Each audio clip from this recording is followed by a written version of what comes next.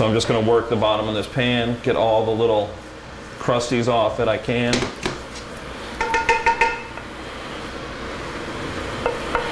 Get everything down in there. Pour a little bit over the top like so.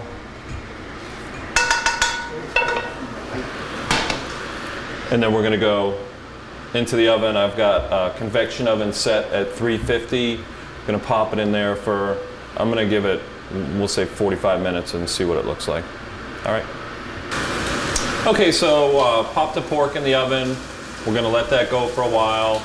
Pretend like we fast forwarded in time and we're about we've taken our pork roast out of the oven and it's sitting for 5 or 10 minutes. We're gonna finish up, we're gonna make our crashed potatoes and we're gonna make some little green beans with nuts. Little green bean almondine. Once again, a little olive oil, touch of butter. Butter's for the flavor, correct? Butter's for the flavor, yeah. Just gonna set that there. Lots of garlic. Oh no, not lots of garlic. No, garlic and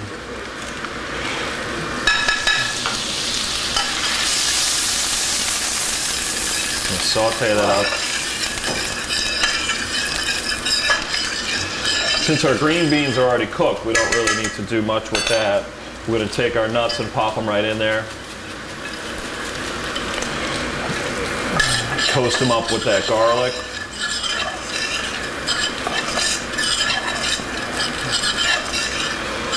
I took it off the heat because I don't want those nuts to get too brown. I don't want the garlic to burn out.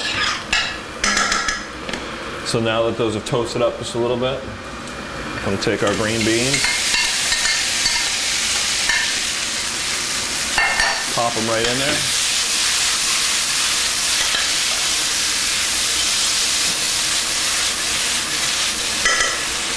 I'm gonna add a little more butter.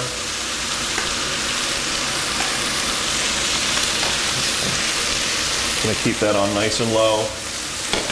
Just let those green beans warm through.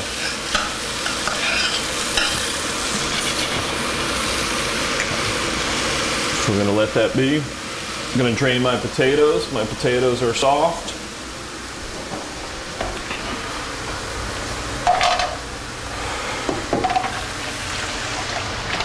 Always be careful. Steam can burn you just as badly as flame. And since I've already burned myself with flame once today, I'll just do one burn a day is my rule. Look at the eyebrows. What eyebrows?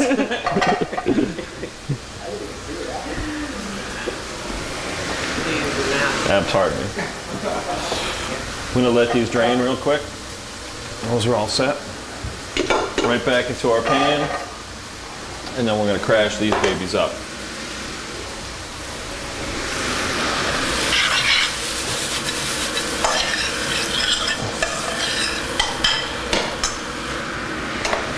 So we've got our potatoes in there, butter. I've always said, start with little. You can always add more.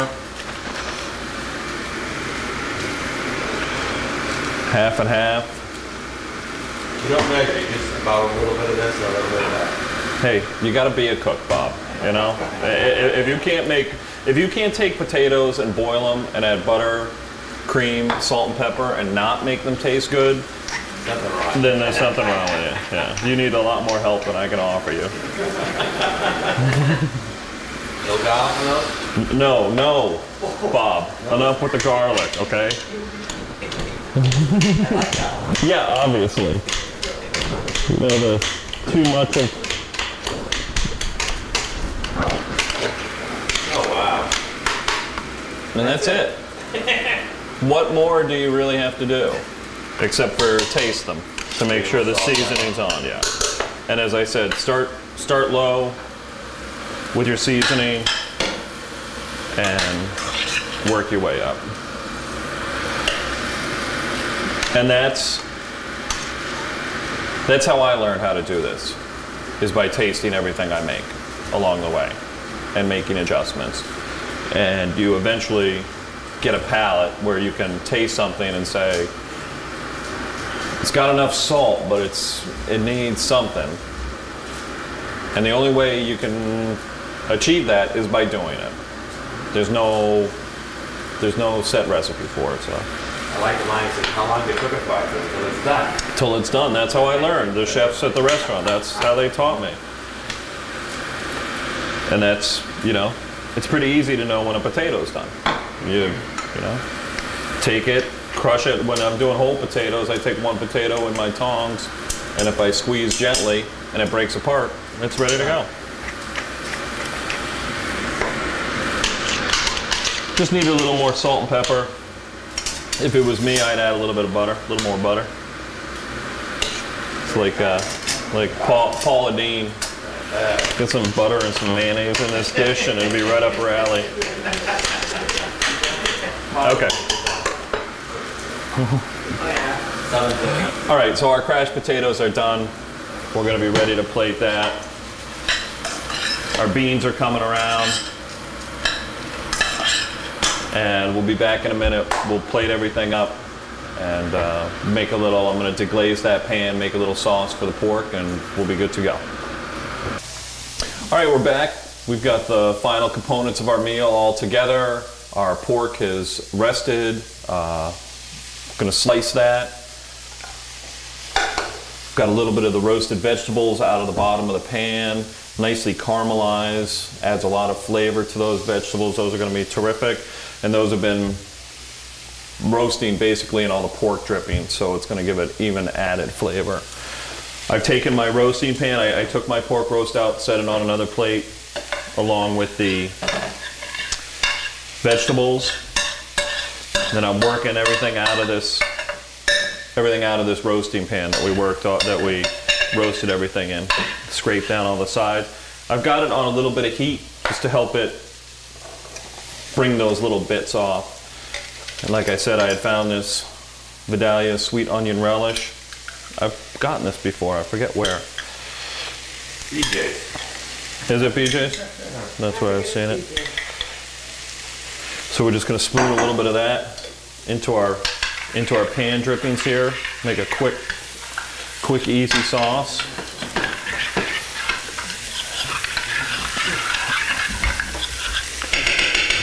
I'm gonna let that warm up a little bit. That smells great. Gonna give that a quick taste. See how we did. Will, do you want to taste it for me?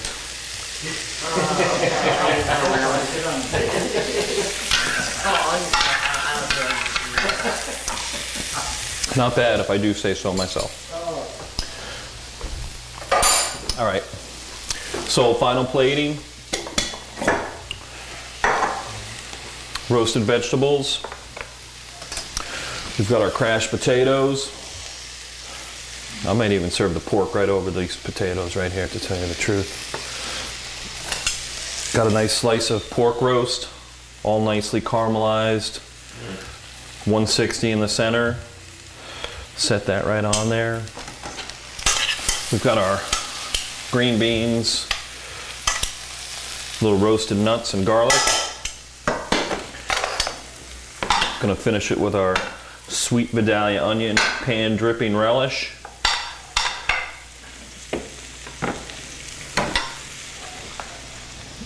And there you have it. Wow. Yeah. Oh yeah, thank you very much. Thank you guys very much. My thanks to Bob Heisen, my true thanks to the Fitzgeralds. Terrific kitchen. This house is for sale if anybody's interested, and I can attest to the beauty and convenience of this kitchen. Great convection oven, electric grill, everything's terrific. Pool out back. Bob and I may go for a swim after we're finished filming. So once again, thank you guys very much. Thanks again, Bob, and y'all have a good day. Take care.